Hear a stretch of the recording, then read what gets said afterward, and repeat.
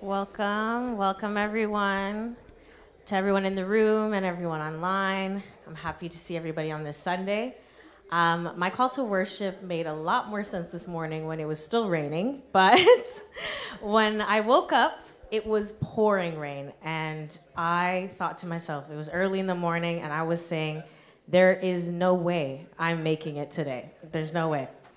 And I'm not a big fan of the rain, that's no secret, but I was reminded again, like in all things, the Lord created it, so therefore it is beautiful. Isaiah 45 verse 8 says, "You heavens above, rain down my righteousness. Let the clouds shower it down. Let the earth open wide. Let salvation spring up. Let righteousness flourish with it. I, the Lord, have created it." Please stand with us if you're able as we begin to worship.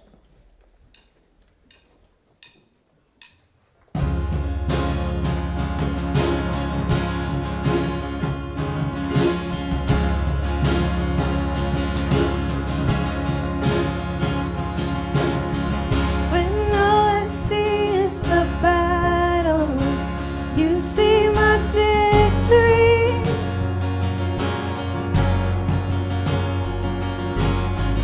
When all I see is a mountain, you see a mountain move.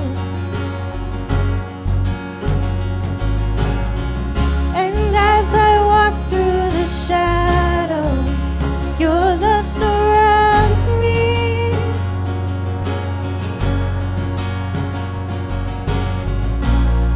There's nothing to fear now, for I am safe with you.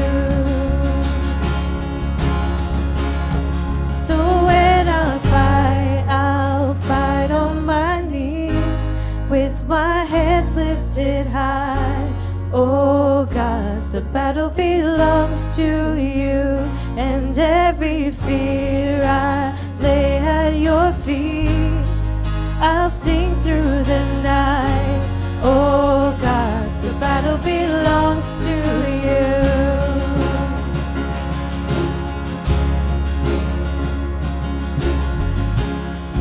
And if you are for me, who can be against me?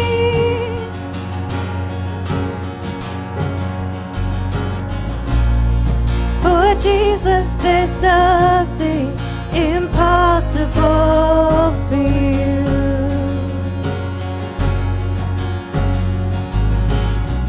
When all I see are the ashes, you see the beauty.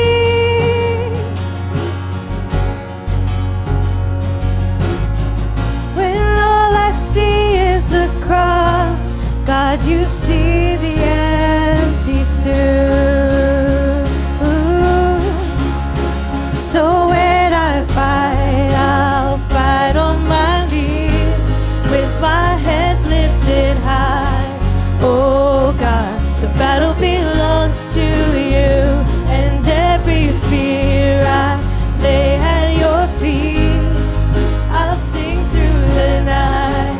Oh God, the battle belongs to you.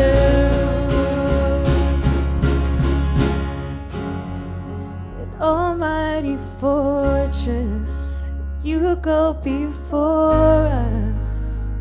Nothing can stand against the power of our God. You shine in the shadows, you win every battle. Nothing can stand against the power of our God.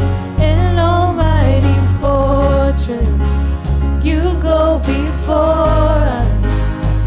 Nothing can stand against the power of our God. You shine in the shadows, you win every battle. Nothing can stand against the power of our God. An almighty fortress,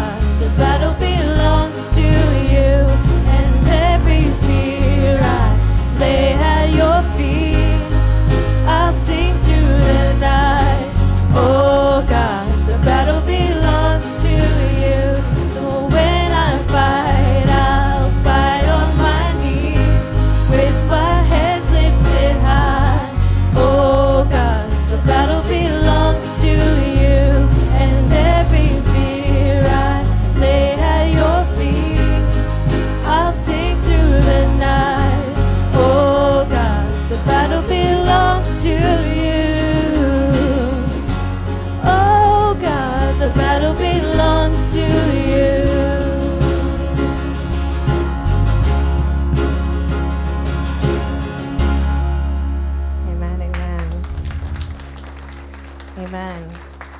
Thank you, Lord. Thank you for this day. Thank you for everything that you have done for us.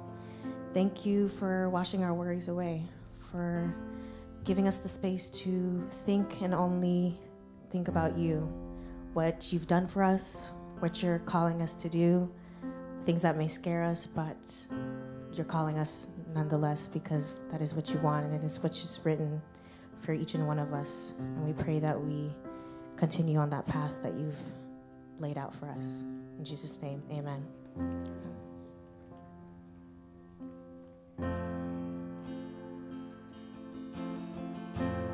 You are my strength when I am weak. You are the treasure that I see. You are my all in all. Seeking you as a precious jewel, Lord, to give up I'd be a fool. You are my all in all. Jesus,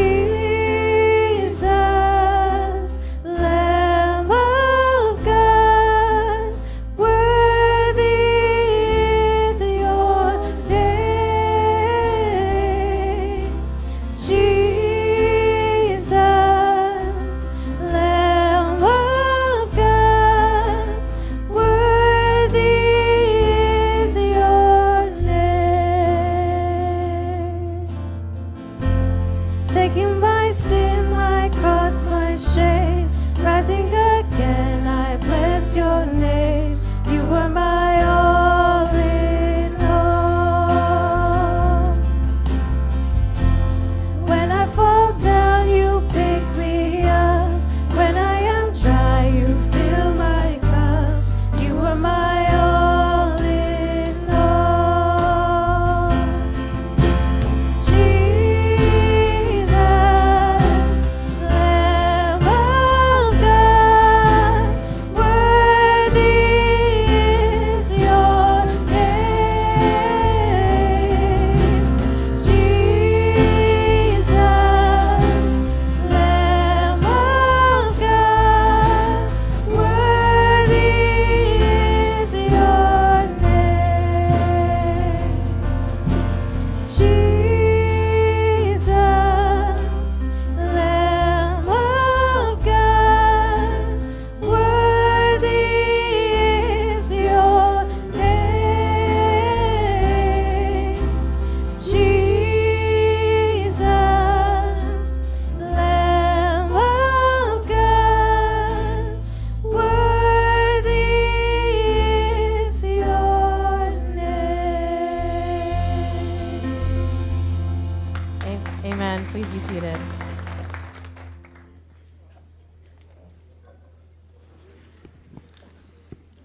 Thank you, worship team. It reminds me of Psalm 95, 1 and 2. Come, let us sing for the joy of the Lord. Let us shout aloud to the rock of our salvation. Let us come before him with thanksgiving and exalt him with music and song. Good morning. My name is Marian Winhu, and I'm glad to be your service host today. If you are new with us and you'd like to learn more about this church or share a bit about yourself with us, we invite you to fill out one of our Get Connected cards. You will see one of the Gateway team showing them at the back there. And so one of the members who greeted you on your way will be glad to provide you with these small cards for you to complete. We have this amazing opportunity this morning to gather together and worship and give our hearts to God in this hour together. The service today will be focused on mission. And in a few minutes, we're going to have a chance to introduce the sent team that will be going to El Salvador on our behalf. We will learn a little bit more about El Salvador and about how we can partner and minister and friendship with the church there. We'll also have a chance to hear from Jennifer Lau, who is part of our church and is the executive director of the Canadian Baptist Ministries, and from Pastor Sheldon, who will speak on the powerful biblical word sent. Please note that we have a prayer corner, and it's at the back of our church, and at the end of the service, members of our prayer team will be glad to meet with you in prayer. So if you have a desire for prayer today, please make your way to the prayer corner after the service. We are excited about all that is happening in our church in the days to come. And there's several announcements that have great opportunities of connecting here at MCBC. So this is a season of new beginnings. Are you looking for your next step in making a connection here at MCBC? Come and join a new small group. A small group is a place where you can connect, grow, and serve. You are invited to join us this spring for a 1-month deeper dive into the Gospel of Mark. Each week we'll study, pray, and reflect on a portion of Mark's Gospel in line with our sermon series. When will this be? Well, there's 2 options. There's an in-person on Tuesday night, 7 p.m., starting this week on April 16th. Or you can also join us online on Monday nights at 7 p.m., and that's going to be starting next week, April 22nd. So if you'd like to take part, please register online, and you can email Pastor Sheldon and at his email. On Sunday, April 28th, we are planning to highlight valuable role of children's ministry here at MCBC. Perhaps you already know that we have several programs. So our nursery room is active during our 11 o'clock service. Promised Land is our Sunday school program, and Acorns is our weekday Wednesday program. And we have support our children through JK to grade 5 students. We also look forward to VBS, which is the Vacation Bible School. This is going to be held through the MCBC, and it's scheduled for August 19th to the 23rd. We are grateful for the support of dedicated and gifted volunteers in these ministries, and we are actively seeking more adult youth volunteers to successfully operate our programs. If you're interested in supporting children's ministry here at MCBC, and learning more about what we do and how we can effectively make change, please join us Sunday, April 28th after the 11 o'clock service for a lunch and orientation led by the key ministry leaders.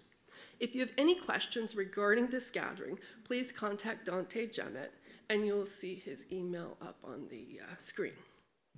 I'm glad to give you the announcements and to be part of our Sent team. We invite you to mark this date. Saturday, June 8th from 5 to 8.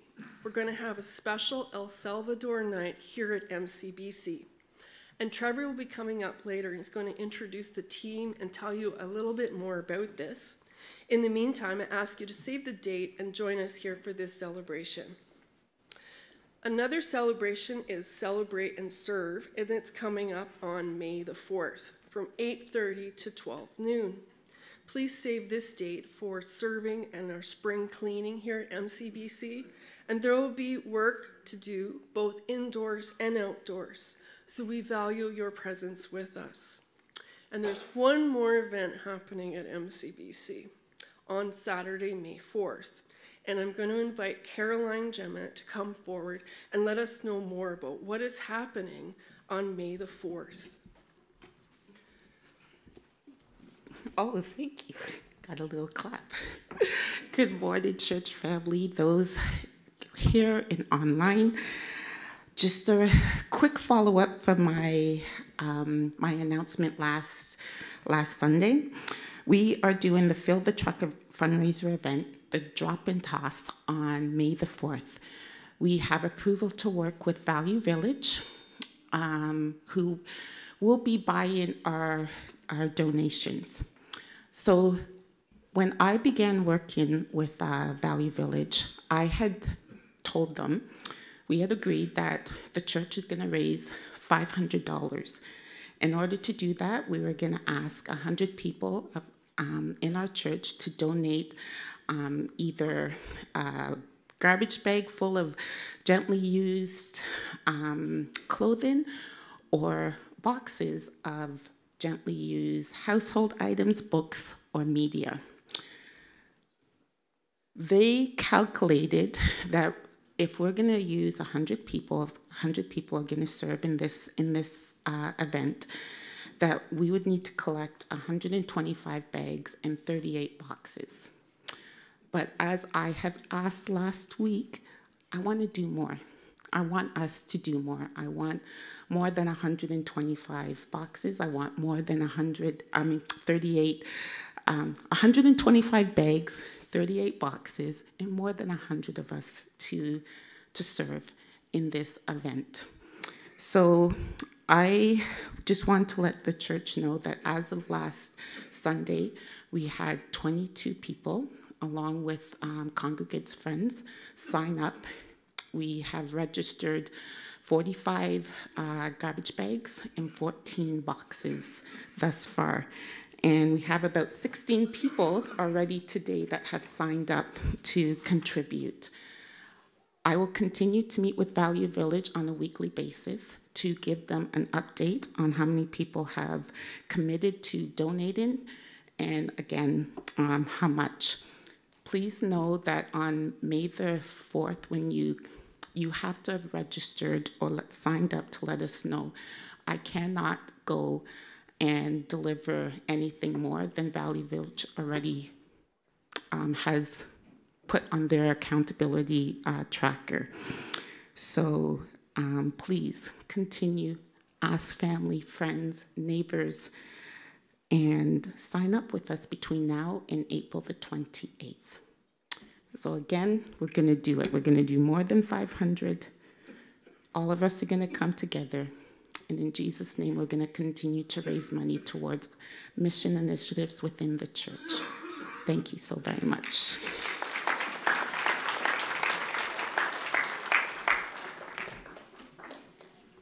Thank you, Caroline. Traditionally, this is the point in our service where we present our tithes and our offerings to God. And it reminds me of Proverbs 3, verse 9 and 10. Honor the Lord with your wealth, with his first fruits of all crops. Then your barns will be filled to overflowing, and your vats will brim over the new wine. And I was raised on a farm, and so this verse reminds me of that harvesting and that planting time of year as spring is upon us now. It's also a reminder that good blessings and tangible offerings this is a reminder that God blesses tangible offerings with tangible blessings. Giving is done in gratitude and in joy, and as we acknowledge that God is our ultimate source of provision, if you are new to giving or you've been giving for a long time, be assured that God's faithfulness to us when we serve him in this way. There are offering boxes in the back of the church. To learn about giving options, please go to our website at mcbc.org/giving. Let us pray for the offering. Dear Heavenly Father, we want to give you all the glory and honor today as we fellowship and worship with you in your place. We are reminded in John 15:5 that we can do nothing without you, and that you have given us so many blessings. And we thank you for each of these blessings, and we just want to pray for the offering that will be used to your service and give you all the glory and honor in Jesus' name. Amen. At this time, I'd like to dismiss the kids from JK to grade 5 to Promised Land, and also today only junior high students from grade 6 to 8 are invited to proceed also to their junior high program.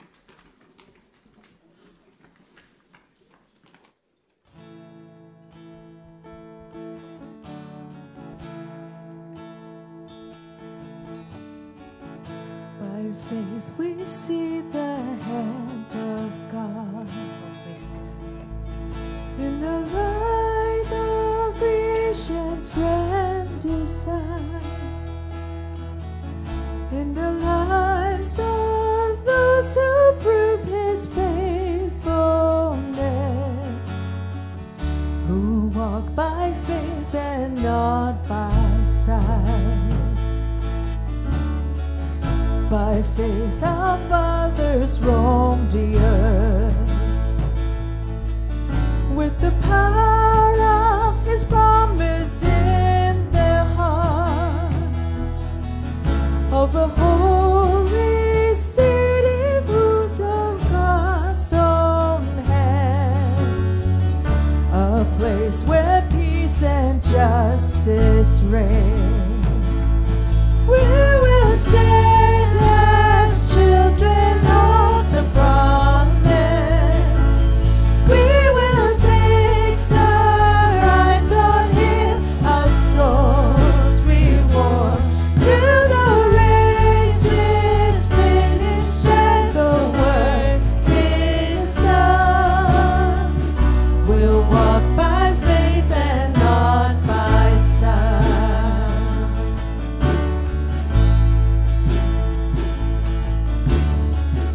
By faith the prophets saw a day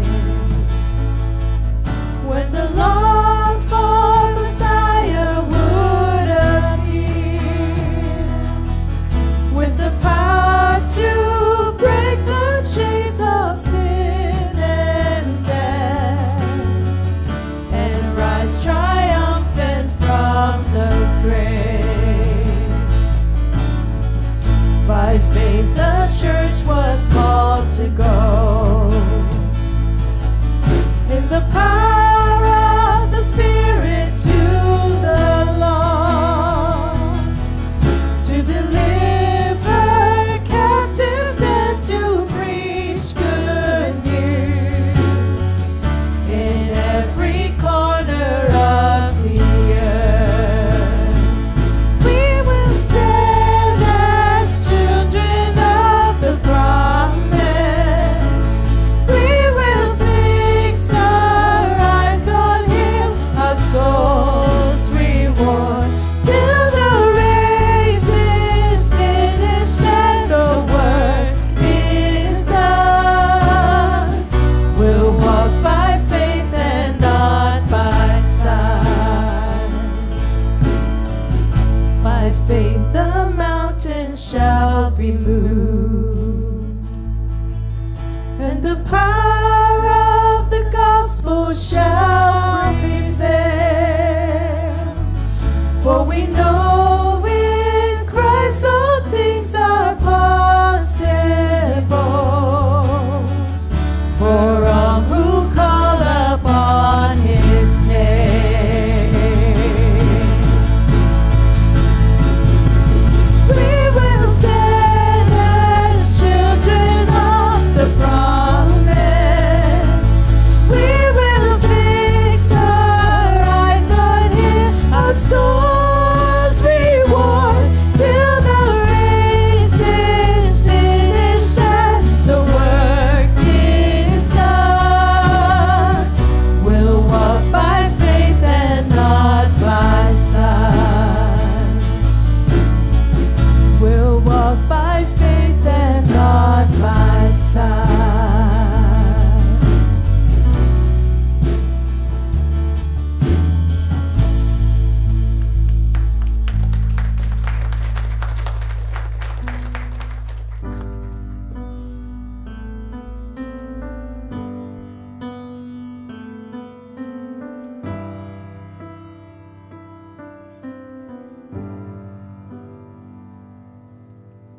Brothers, let us come together, walking in the Spirit. There's much to be done. We will come reaching out from our comforts, and they will know us by our love. Sisters, we were made for kindness. We can pierce the darkness as He shines through us. We will come reaching with a song of healing,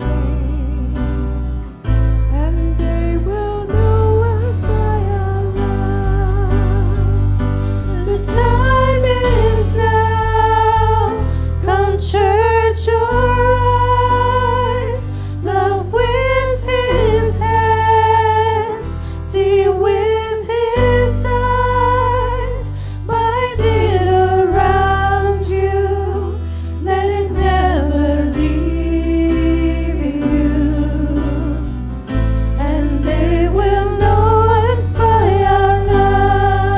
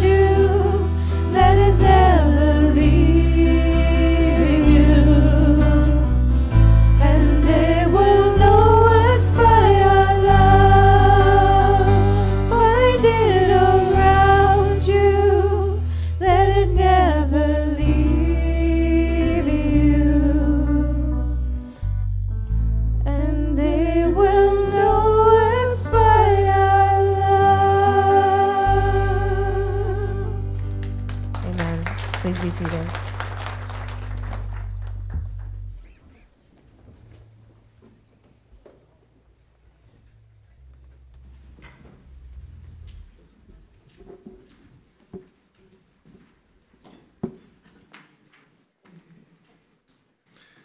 Thank you very much, worship team, for a wonderful introduction. Buenos dias, todo el mundo. Hermanos y hermanas. What did I say? Good morning, everyone, brothers and sisters. My name is Trevor, one of the elders here at MCBC. I'd like to share a little bit about our Sent mission trip, which Marion had mentioned earlier. And we're doing this in partnership with Canadian Baptist Ministries, or CBM. So CBM has been around for 150 years, since the 1870s, a little bit longer than us, since we've been here since the 1970s.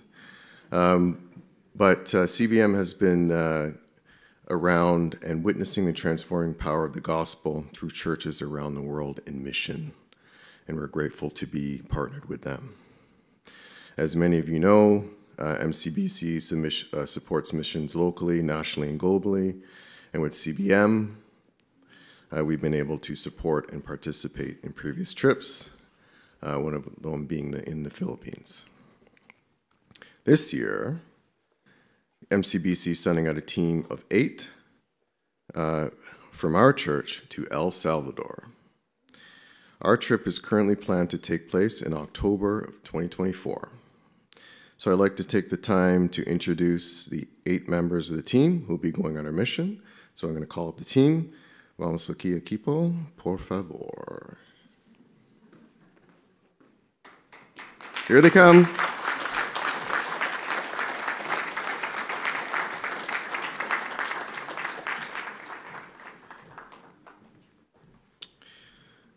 Okay, so these are not the hateful 8. These are the humble 8, and they're here to serve us and here to serve in this mission. So I will start from the end. So we have Marion, we have Leonore, we have Nathan, we have Jen, we have Maritza, and we have Nicole. Missing from the group, and myself, of course, I'll be going as well. We're missing Desiree from the group. She wasn't able to be here today, but this is the team.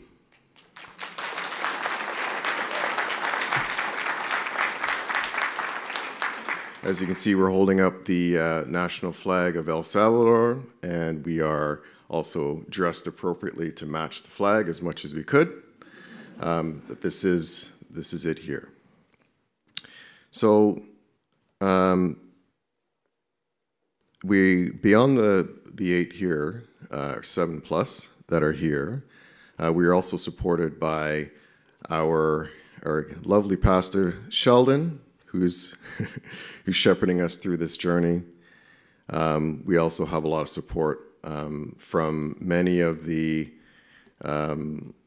members here who are from El Salvador or from Central America, so we're grateful for that. As Marion had mentioned, we are planning a fundraising event on Saturday, June 8th, and we would appreciate your prayers and support as we continue to plan for the trip. So on that date, we'll be planning a dinner with entertainment, and we will have a silent auction. So we will be requesting some support and donations for this event. More information will come out in the coming weeks. Through this mission, we value the prayers for all the preparation and for each member of the team. Ultimately, this is our ministry as a church that we can share together. We are very keen to take a further step in our faith journey through this mission, and we appreciate everyone here for their support. So through this service today, we will share a quick video on the mission project from our CBM partner in country. We're going to hear some testimonials from our team members here, and we'll hear a little bit more about Sent and CBM in our service today. So we thank you for your time, and you will certainly be hearing more from us in the coming weeks. Thank you very much. Hi, friends from Mississauga Church. It's a blessing for us today to say hi, and we are so blessed because you will be here in El Salvador in the next month. So today we are here with two pastors. We just finished planning and working on details for your visit. So we are so happy because you will be here for a few days. This is a beautiful country, beautiful people, beautiful pastor like Pastor Brian, Pastor Oscar. So I just want to introduce them. So they want to say something today for you. Estamos muy emocionados por su llegada We are so happy because you will be here. y nos sentimos muy gozosos porque vamos a trabajar juntos en la misión. So we are happy because we are going to work together in the mission of God. Así que desde ya les damos la bienvenida. So please, we want to say welcome to El Salvador. I want to introduce this Pastor Oscar too. Mi nombre es Oscar Martínez y es un gusto para mí poderles saludar. My name is Oscar Martinez and it's a pleasure for me to say hi today. Esperamos que este tiempo que ustedes van a estar con nosotros sea un tiempo enriquecedor en el cual podamos aprender los unos de los otros. And we are praying that this time that here in El Salvador it will be a great time to learn from each other. Desde ya les decimos bienvenidos. So we say welcome. So I just want to add something from El Salvador. El Salvador is a small country, but beautiful people. As a CBM, we are partner and we are working together with this association. Is Aves, is Baptist Association. So we are working in different projects and sharing the gospel in different ways. We believe as in CBM that we need to share the gospel in words and deeds. So we are happy to have you here in October. So we want to say, welcome to El Salvador.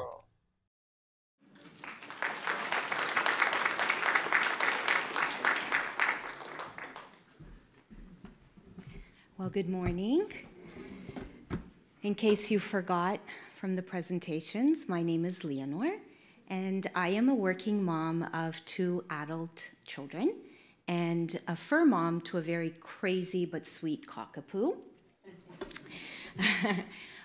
It's always such a joy to come here and share a little bit about my journey throughout my life. I'm not new to MCBC, and I just wanted to give you a little bit of background. MCBC became my home church about 12, 13 years ago when I just returned from living in Europe, where I was for about 7 years. And just a few months, or maybe, almost a year before the pandemic, my family and I decided to move to another church that was just a little bit closer to our house. And at that church, I did a lot of, I served a lot, I volunteered with children's ministry, I did a lot of outreach. I didn't just learn a lot there, I grew spiritually, and it was honestly a wonderful experience. But one day, fast forward a few months ago, my family and I sat down after church at home, and boldly, really, my son brought up the conversation about, hey, like, does God want us to be there, or is God telling us that, you know, we're done and maybe this is not the place we're supposed to be? And we quickly agreed that we needed to come home to MCBC. So here we are. And we did just that. So in case you haven't noticed, God is so funny, so sneaky in a good way. And everything he orchestrates perfectly. And that he's done in my life. And he's even done that here. We were here for the 9 o'clock service, and I was just blown away, as you might be, that really none of us told each other what we were going to say, scriptures we were going to read, but God knew. And he gave each one of us something so similar to think about, to pray upon, and to bless you with. So he's that amazing, and he has been in my life. So those who know me know that I have a serving heart, and you can usually find me volunteering, being part of outreach events, hosting outreach events, or even hoarding clothing at home to give to people in need. So I do have 4 big bags at home already hoarded for our Fill the Truck event. And I am happy to get rid of them for that purpose. And with the 45-second jitters I got at the first service, which are now gone, because 45 seconds I think is now gone, I forgot to share something, and it probably wasn't that important. Actually, it was very important that I wanted to share with you. Missions and serving is very, very important to me, and it always has been. But I never understood why my heart was so called to missions until a few years ago, maybe about, I'm going to say maybe 8, 9 years ago, when my mother shared a story that I didn't even know. I mean, I'm like, well, I tell you my age, but I'm old enough that she could have told me this like 30 years ago. It would have put so much into context, but better late than never. She shared a story that when I was just a toddler, I'm actually originally from Angola in West Africa, and I was really sick, and I had really severe tonsillitis. And at 19 months, I was taken to a hospital in the city we were in the capital city, and the doctor said, you know, she's very little, we can't operate, so I would just recommend you take your little girl home to die at home. Yeah, and then it was my grandma who came over and said, you know, like, you guys don't want to listen to me, as, you know, kids don't want to listen to their mothers a lot. But anyway, she said, you know, I know you guys don't want to listen, but there's a mission about 120 kilometers from here. And I don't know what they speak. I don't know where they've come from. But they do surgeries there, and they pray, and they make things happen. So long story short, my parents drove me out there, and it was by the grace of God that, I'll try to say this without getting emotional, that a doctor at the mission right here from Canada saved my life and performed the surgery. So I didn't know they were Canadian, and so I found this out like 8 years ago, right? They could have told me this earlier. I would have been better prepared to share it with you maybe. But yeah, so missions and serving is that close to my heart, and maybe that's what God has put in my heart in saying, you know, somebody came and saved you, and I don't think, team, I don't want to go and save anybody's life like physically, because I don't think any of us really have that skill or ability. We have lots of other ones, but it truly is important to go out and sometimes just save somebody from a really gloomy day, and that we want to do. So this will actually be my 3rd international mission, and God knows, and only He knows, why my heart is in Central America. And I'm really, really excited to go.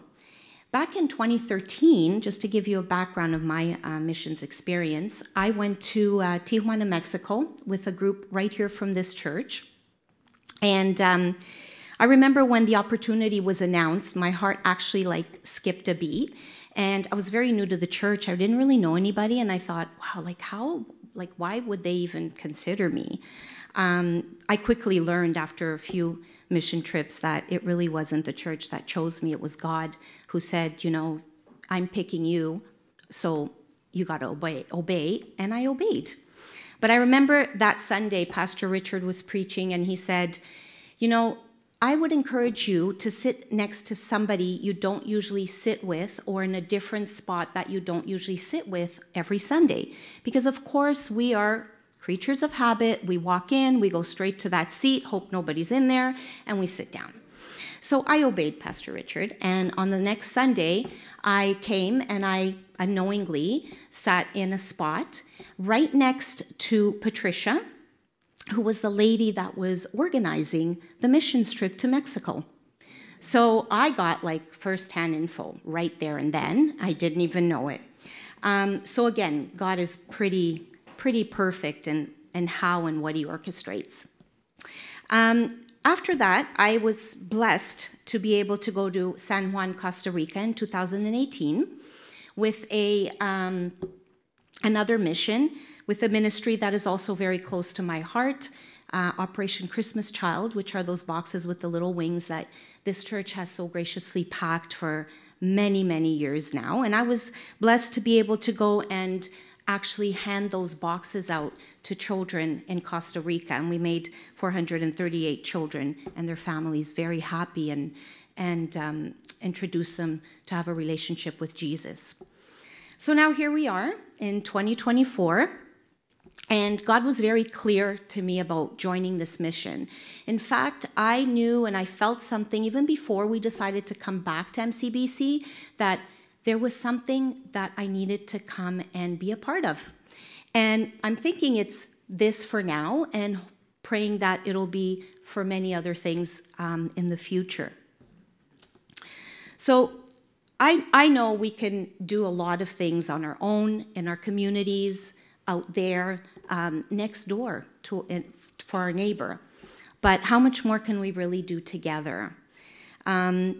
So God has blessed us with different skills. Some people are preachers, givers, singers. Some people are bolder, quieter, more confident. Some people can save lives. I don't know that we have that in the group, as I said earlier, but I do know that our team has a lot to offer, and we each bring a lot of different wonderful things to make, again, wonderful things happen. But our main goal is really God and advancing his kingdom. And we can contribute to it. All of you can contribute.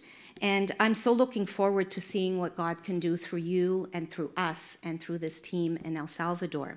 So I have one ask of you. Please pray for us.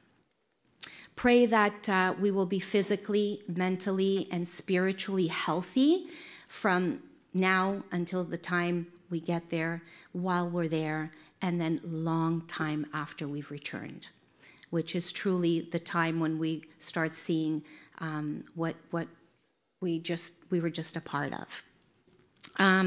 So really that's the prayer I ask for you. And I ask also that you pray that each and every one of us remembers that serving is a privilege. And we have been selected and we have been privileged to go out there and share the good news.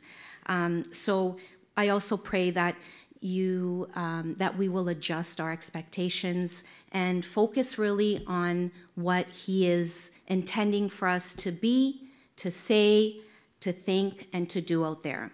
And I'd love to finish with a verse, the Great Commission, which is also very close to my heart, in Matthew 28:16, that says, "Then the 11 disciples went to Galilee, to the mountain where Jesus had told them to go.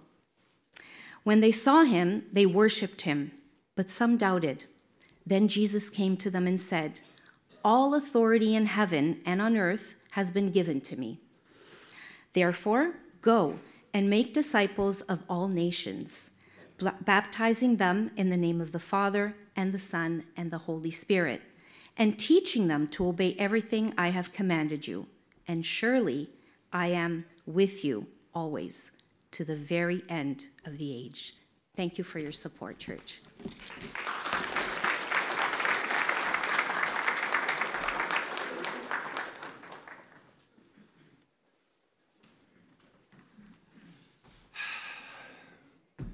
Morning, everyone. There's a lot more people here than 9 o'clock. This is very nice to see, as I usually only go to the 9 o'clock. A lot of people I haven't seen in a long time. All right, so I am Nathan. I am the youngest of the group, and being the youngest, I've been asked by people, a couple people actually, just friends and family, why I feel prepared to go, if I feel prepared to go, because I'm young. So guess I'll just share reasons why I'm prepared to go. All right, so I have served all over the place, whether it's here playing bass, haven't done it for a while, but I used to. I emceed for Acorns for a long time. I have served with kids at other churches, at camps. I've done retreats. A lot of kid stuff. And while I'm good at that, I'm better at working with my hands and experiencing God. So I went to college when I graduated, same year. I was only 17 when I moved out. And I was like 7 hours away from my family. Got very lonely, and I spiraled a bit, pulled away from God. And that's when I learned that I felt closest to God. I felt happiest, most at peace with myself when I was serving in some way or another, or just being useful, you know? Everyone wants to feel useful and needed.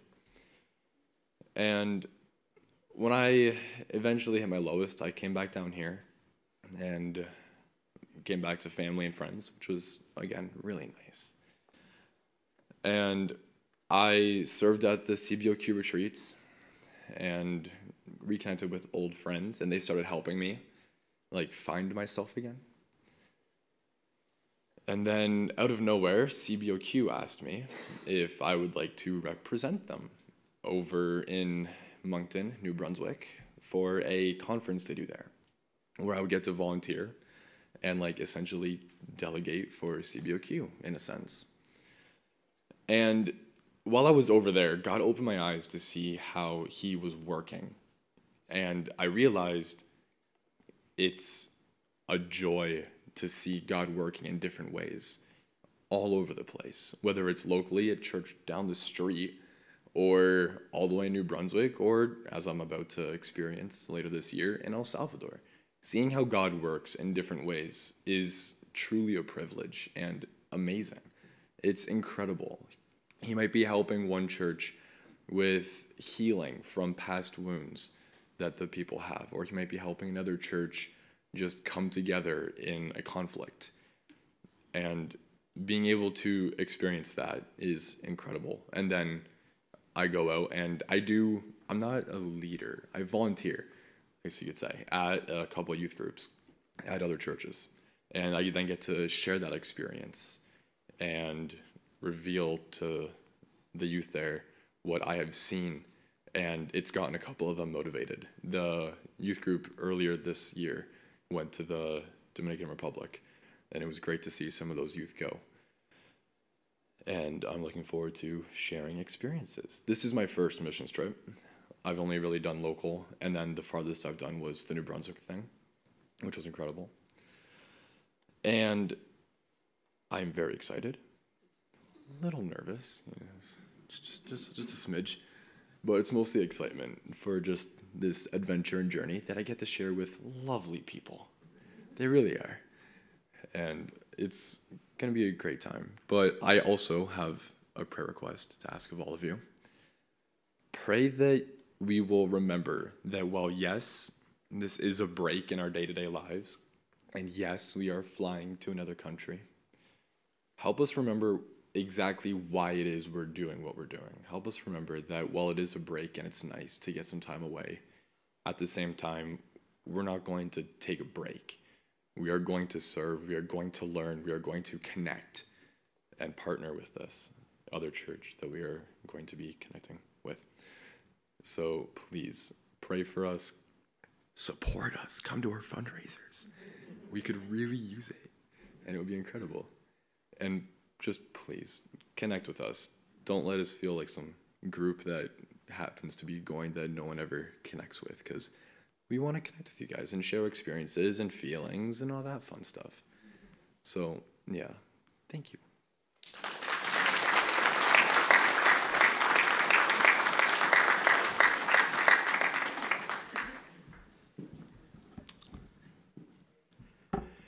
Hello, church family, and a warm welcome to all those who are listening and watching online. My name is Tim, and I'm very pleased and privileged to be able to lead you all in a time of prayer as we celebrate Missions Sunday. You've already heard some of this Bible scripture that I'm going to read.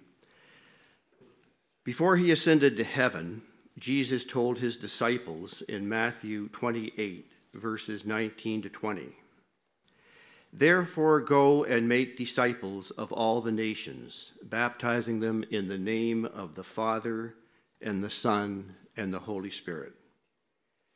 Teach these new disciples to obey all the commands I have given you. And be sure of this, I am with you always, even to the end of the age." Life can feel like a complicated puzzle sometimes, with lots of uncertainties and challenges. But here's the good news. Jesus tells us in today's passage that he's always with us, no matter what. His presence is like a reliable compass, guiding us in the right direction as we navigate the twists and turns of life. Jesus is our greatest and most reliable companion. If you've ever had a trustworthy friend who was faithful to walk with you in tough times, you know how invaluable such companionship can be. And Jesus is the greatest and most loving friend we could ever have, guiding, comforting, and giving us strength. In his presence, we can find peace, courage, and the assurance that we're never alone. Let us this morning take the words of Matthew 28:20 to heart. As we go through life, remember that Jesus is always with us. Whether things are going well or not, in the everyday and the extraordinary moments, his presence is our constant. He's with us always, even to the end of the age. Let us go now in prayer and thank him for his presence. Lord, we thank you for your presence with us today and all days.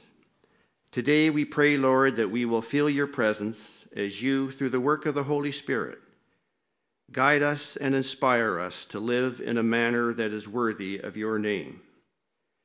Today we pray, Lord, that as you walk with us, sit beside us, follow us, and lead us, that you will fill our hearts with pure joy, a joy that only can be found in a relationship with you. We pray, Lord, that you will continue to imbue our hearts with the true spirit of Christianity, which is to do unto others that which we would want to have done unto us. It is a very difficult demand to follow, Lord, to love one's neighbor as ourselves, and we ask for your forgiveness for the numerous times we have failed in this endeavor.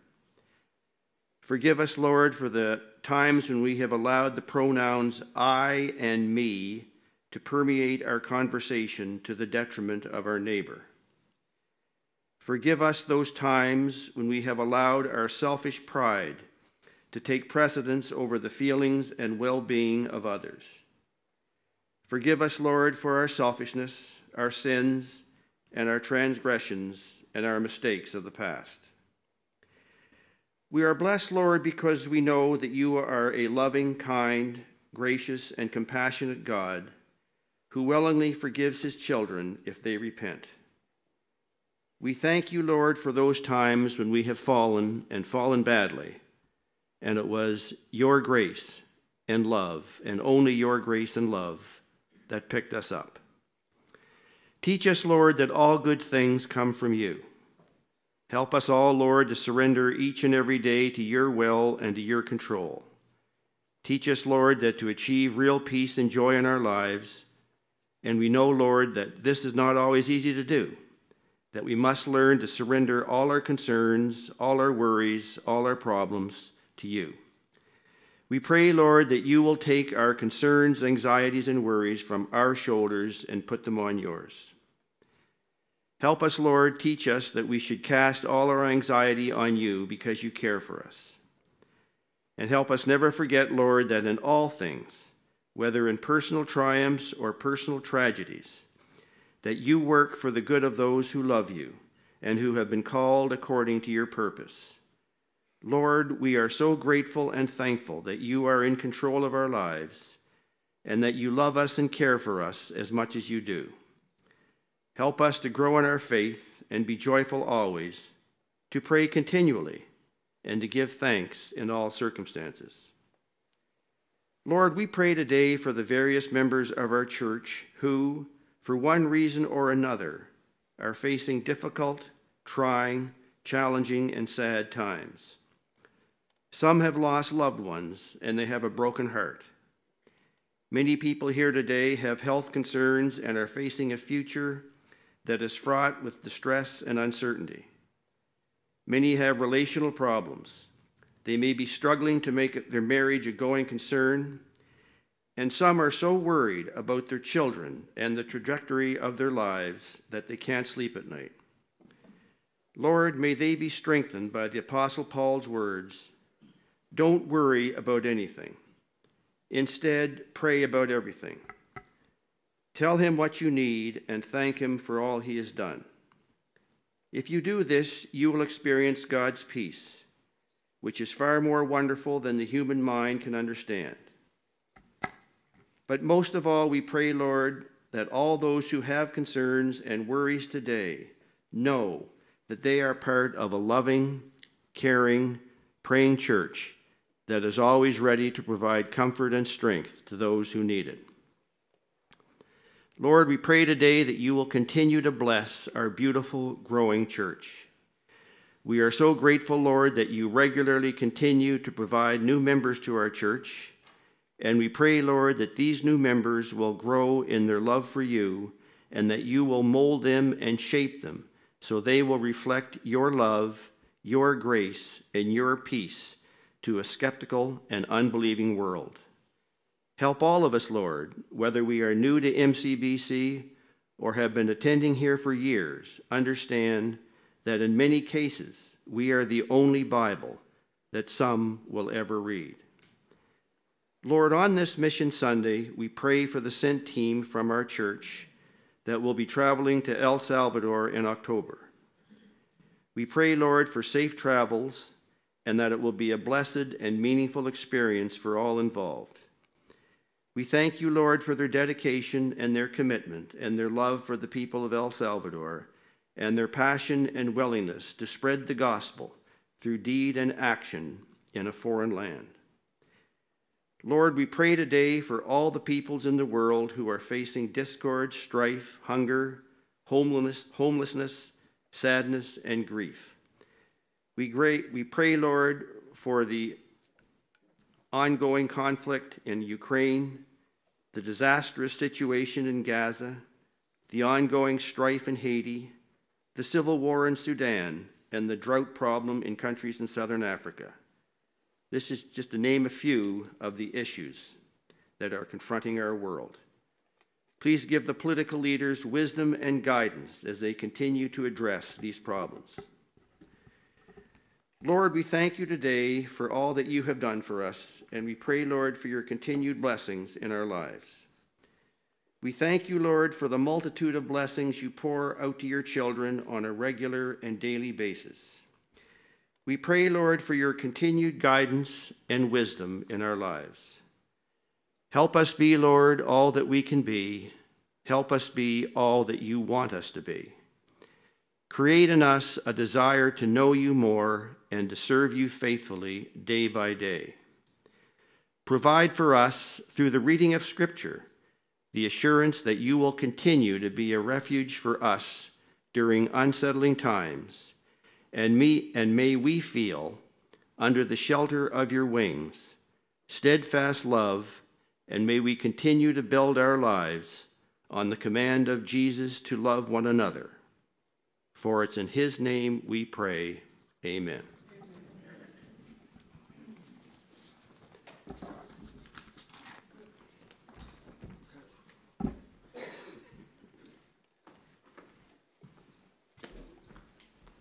Good morning. All right, I'll be reading from John chapter 20, verses 19 to 23.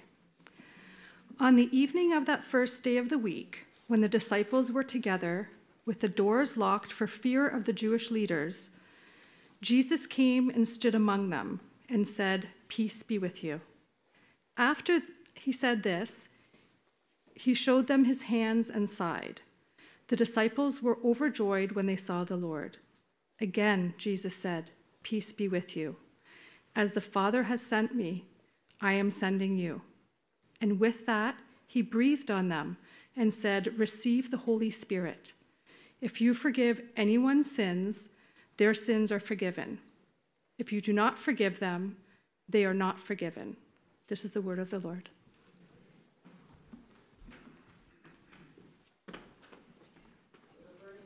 Question that we all have is, what are we going to be eating at the El Salvador dinner?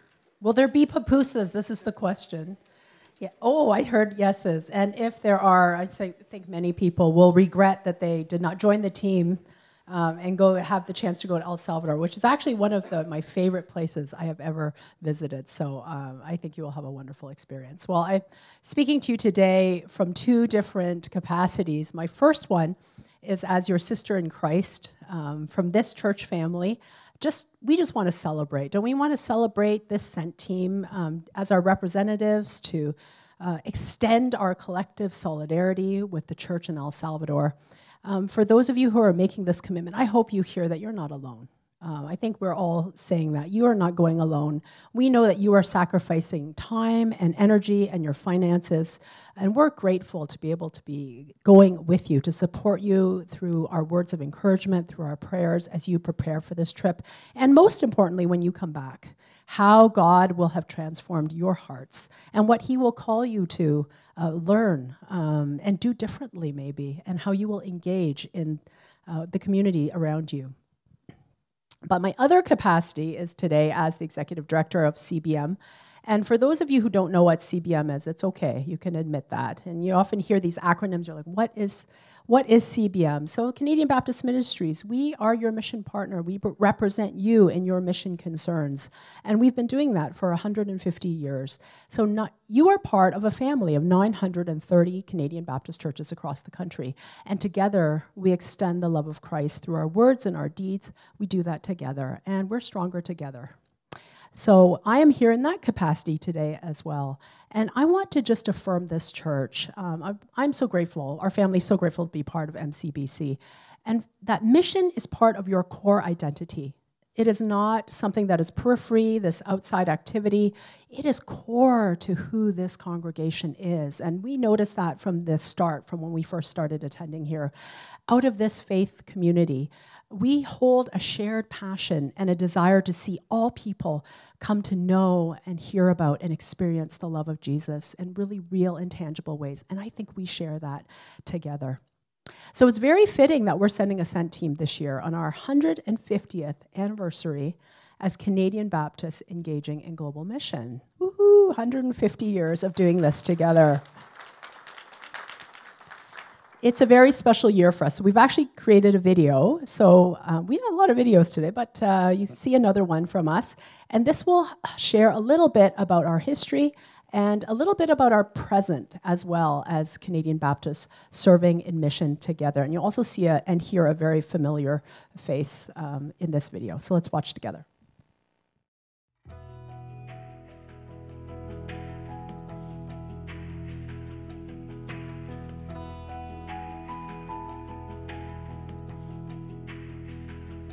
They stepped out in the river, mercy was flowing, their hearts were burning with your holy fire, bringing your blessing, serving, reflecting, hope for the lost and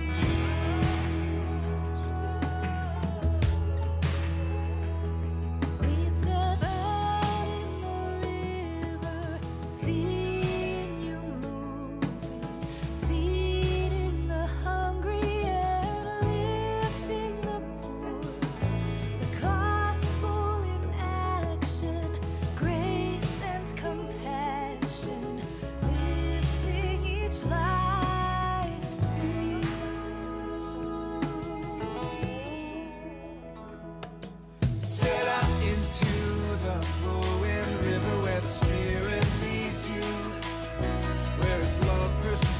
needs you for His glory.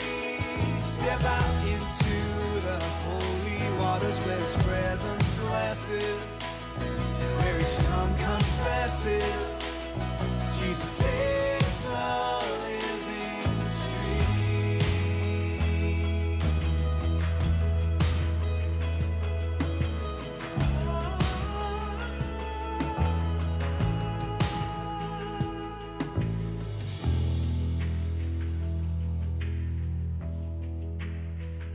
Send us to the margins, edges, deserts. Now send us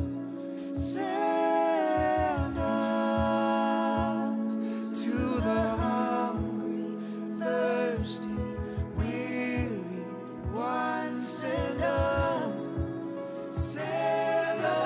out to the sinners, cities, islands. Now send us out to the broken, lonely, downcast ones. Send us.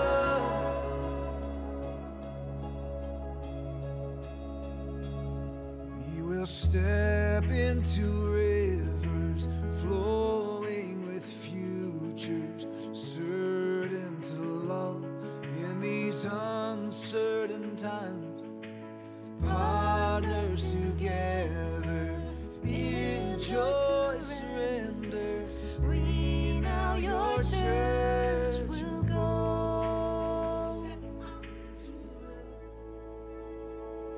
Step out into the flowing river. Step out into where Jesus leads.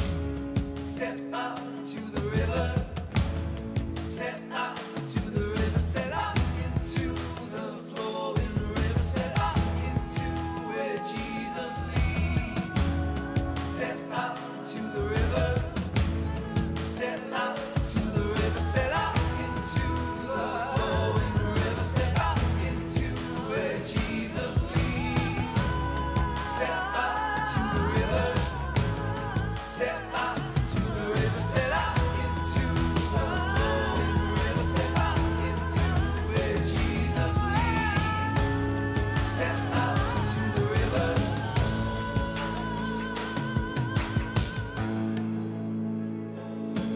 Set out into the flowing river where the Spirit leads you, where His love precedes you for His glory. Step out into the holy waters where His presence blesses, where His Son confesses Jesus is the living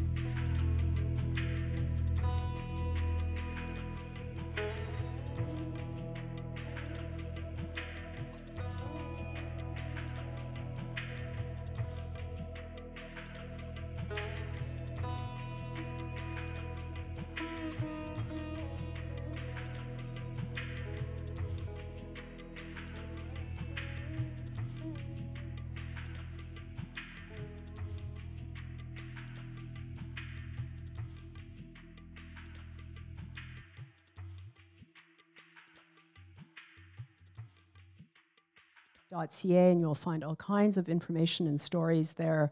But today, even as we prepare to send this team out, we realize that we stand on the shoulders of thousands of faithful men and women who have served with CBM in its history.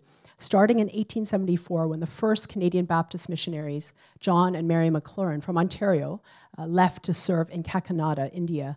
And to be a missionary in those days was no small feat. It was You went for your lifetime. Many of those people went and never came back. They are buried in those countries where they served. Or they only came back one time, and that was to retire, probably 45 or 50 years later. And most of them missed the funerals and of their siblings and of their parents back in Canada. And for them, they committed their lives to service. But of course, a lot has changed since that time, right? Now, a lot of CBM's work on the field is carried out, as you can see from some of the pictures, is carried out and led by nationals, people who are experts in their own language, in their context, and they help to inform us as Canadians how we can best come alongside them in the work that God is doing in their own parts of the world. In the last 40 years or so, CBM has sent out thousands of people to go on these short-term sent trips to see the work of our partners on the ground firsthand. And so the question that always gets asked is, but isn't it better just to send money? Isn't it better, like, isn't it a waste of money to send people to go and to go on these short-term trips? And what I always say, how I answer that question, is that money does not replace relationship. Money does not replace relationship. These sent trips are so valuable for us to be able to help situate our own faith journeys within God's greater story that is unfolding everywhere all the time. Even down the road, as Nathan said, even in other churches down the street from us, God's story is unfolding in those places. The Spirit is moving in those places in a different way than it's moving here at our church. There is an incredible richness in having the opportunity to see the world through different eyes and to witness firsthand the movement of the Holy Spirit. And that is something that can only happen through an embodied immersion experience of building relationships with brothers and sisters who are living in another context and culture. And it's something, you can't learn that when you are immersed only in your own culture. You have to be able to go to experience. Through these experiences, I think we can more fully understand the grand story that God is weaving. And it's one that has stretched from the beginning of time and will continue on long after this trip is over and even after all of us are no longer here. Our world has really changed quickly, hasn't it? The world is rapidly changing, and sometimes it can feel very chaotic, it can feel disorienting, and the issues of our generation can seem huge and overwhelming, but let us never doubt that God is in control. God is still in control, and his mission has never changed. His plan to restore all things and all people to himself, that plan has never changed from the beginning of time until now. He continues to bring about his wholeness, his transformation to lives and communities every day, everywhere. So for us, all of us, not just the team, for all of us to be God's missionary people means that we have to recognize his agency in our world because God is the primary agent working in the world, not us. Right? Despite our best efforts, we are reminded every day we do not control the world. We barely control our own lives most of the time. Right? The success and failure of God's plans do not rely on us. He just invites us to play a very small part. And that's what our sent team is doing. You get to play a part in this master plan that bridges geography and culture and language, and you get to be part of an ongoing legacy of people sent to faithfully follow Jesus into the world. And that's what he's calling each one of us to be, sent into the world every day where we are, wherever he has placed us. So let's go boldly and courageously forward as his missionary people, serving him through our words and our actions wherever we are. I'm going to pass the time now to Pastor Sheldon.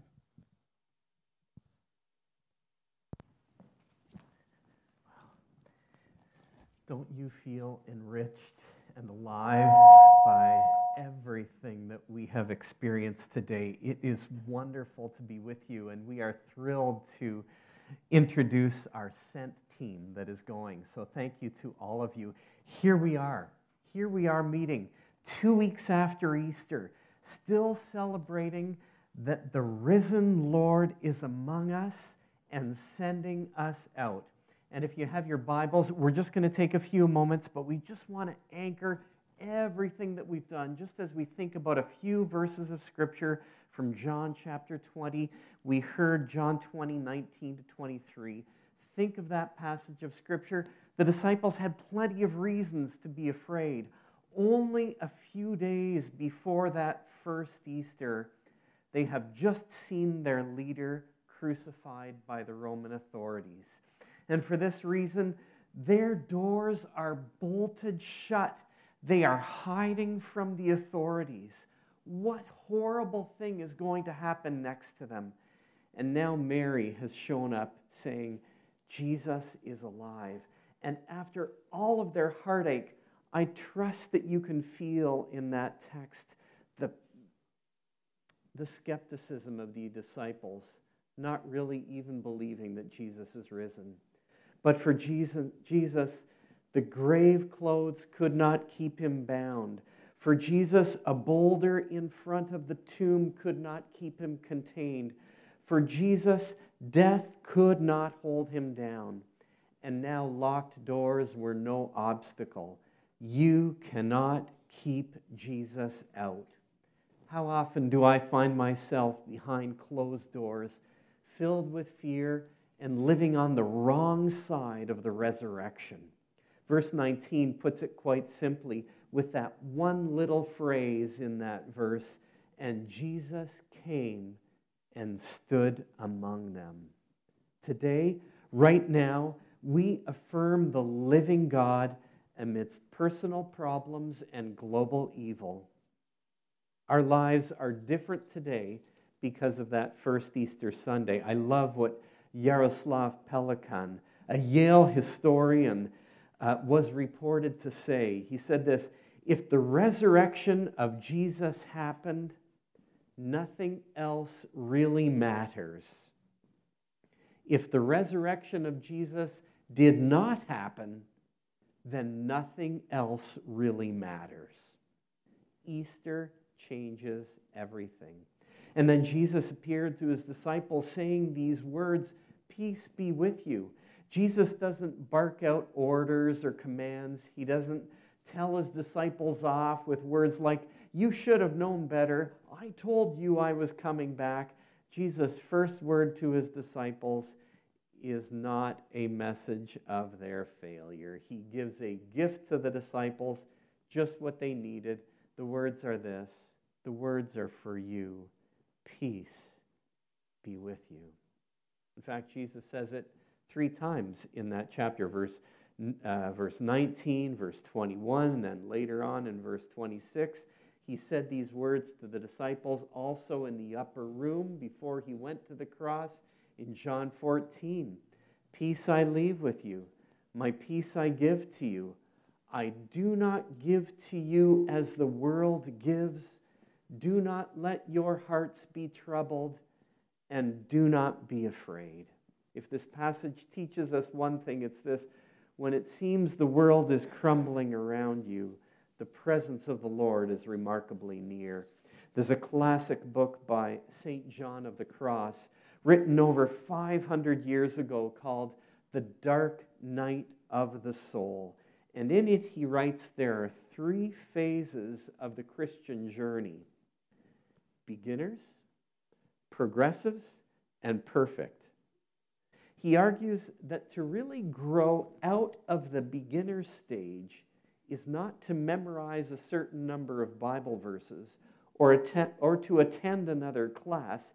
He writes this, that what is required to receive God's gift of the dark night? That's what you need to receive. We need to receive the gift of the dark night. And he says the dark night is some kind of crisis that turns your life upside down, and you do not know where God is, and where things get so dark where you just feel like saying, I am going to die.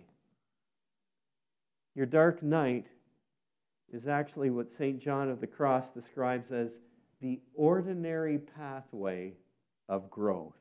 Really? I don't think I want that pathway of growth. This seems almost unbelievable that God loves you enough to strip you of the things that keep you from him. That despair that the disciples felt when everything was taken away from them. And then in verse 20, we read this. He appeared to them and he showed them his hands and his side. The disciples were overjoyed when they saw the Lord. And then in the very next verse, we read that Jesus sends them. Our God is a sending God. He sends Moses with these words in Exodus chapter 3. So now go, I am sending you to Pharaoh to bring my people, the Israelites, out of Egypt. Don't forget that Moses said a few verses later, pardon your servant, but please send somebody else. Isaiah, he has this great vision of the glory of the Lord filling the temple. Isaiah is undone. And after this great awareness of the Almighty, God asks, who will I send to my people who desperately need my presence? And Isaiah says, here I am, send me. By the way, that is a risky prayer that every single person here is called to say.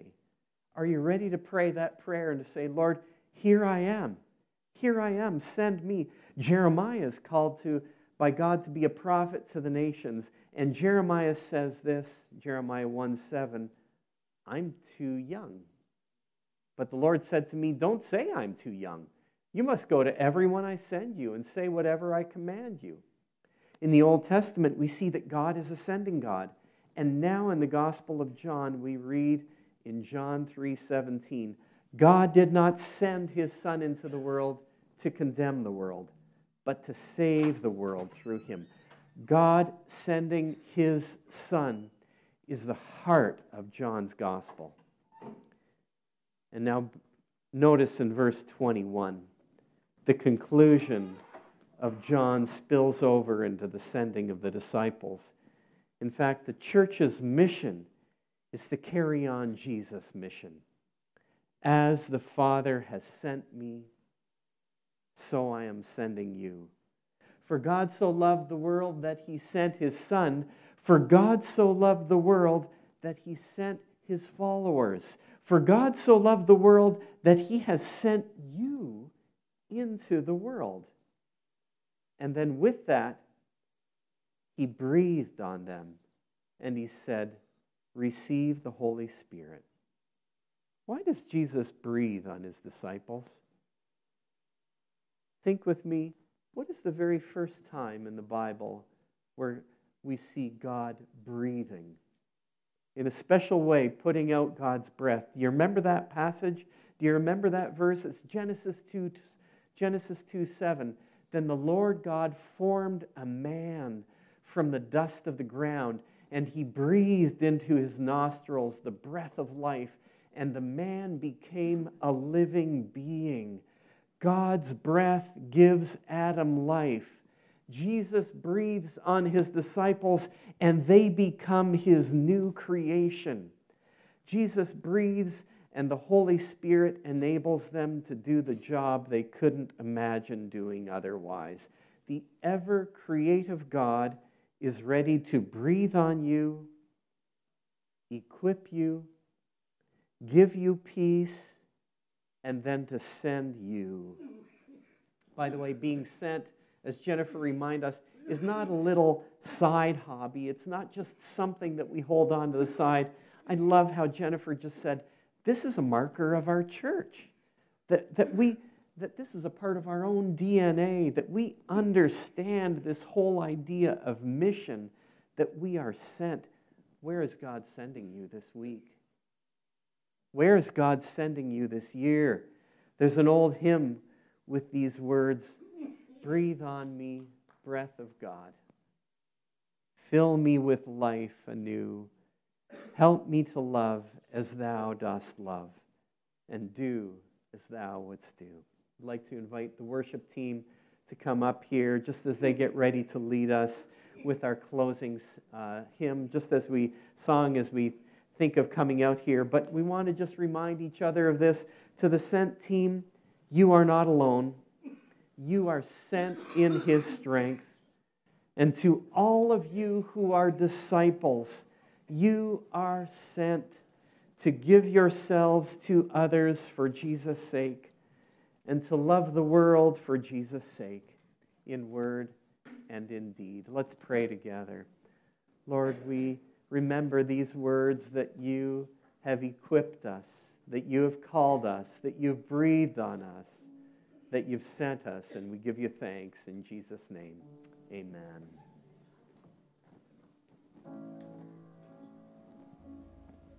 Please stand with us as we sing our last song.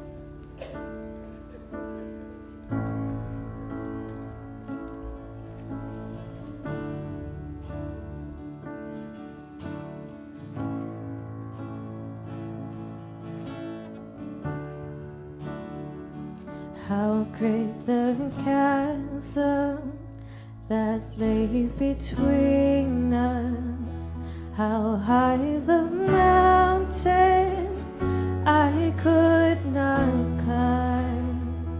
In desperation, I turned to heaven and spoke your name into the night. Then through your darkness, your loving kindness tore through the shadows of my soul. The work is finished, the end is written. Jesus Christ, my living hope.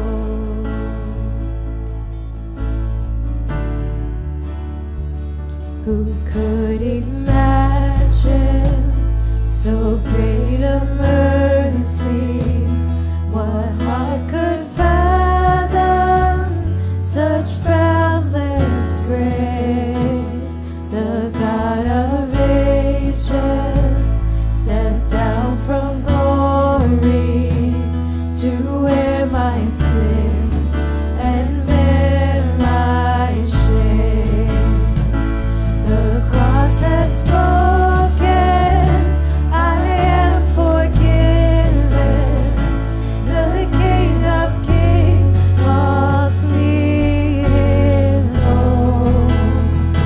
Beautiful Savior, I'm yours forever. Jesus Christ, my living hope. Hallelujah, praise the one who set me free. Hallelujah, death has lost its grip on me.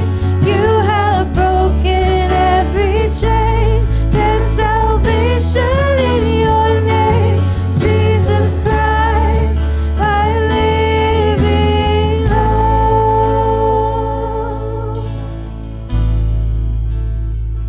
Then came the morning that sealed the promise. Your very body began to breathe. Out of the silence, the roaring lion declared the grave has no claim on me. Then came the morning that sealed the promise.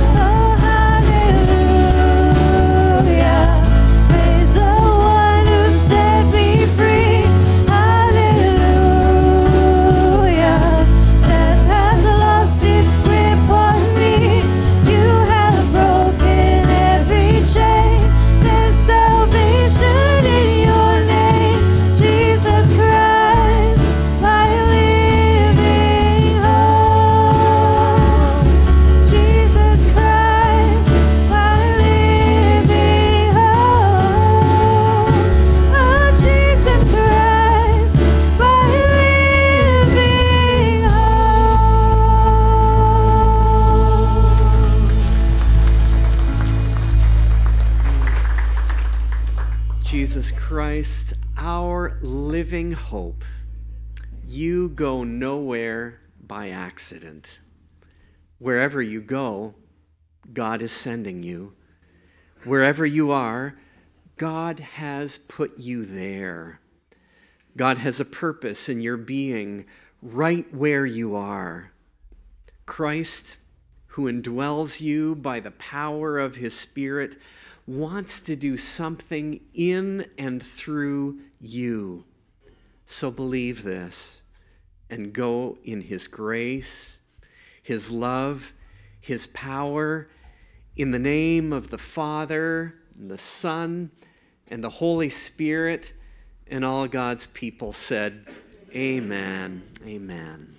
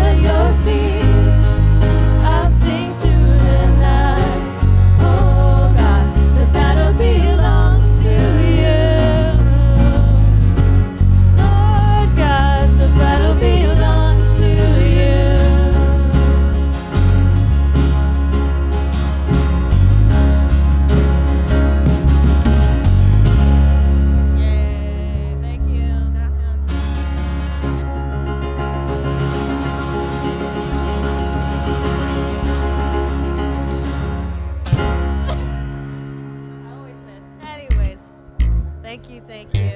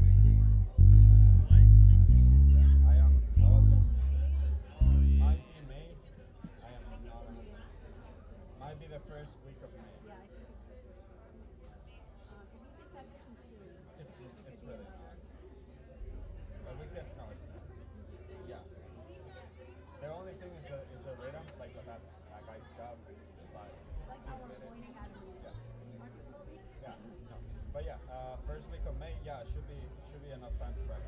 Yeah. Okay. Awesome. Sounds good. Thank you. Hey. Yeah.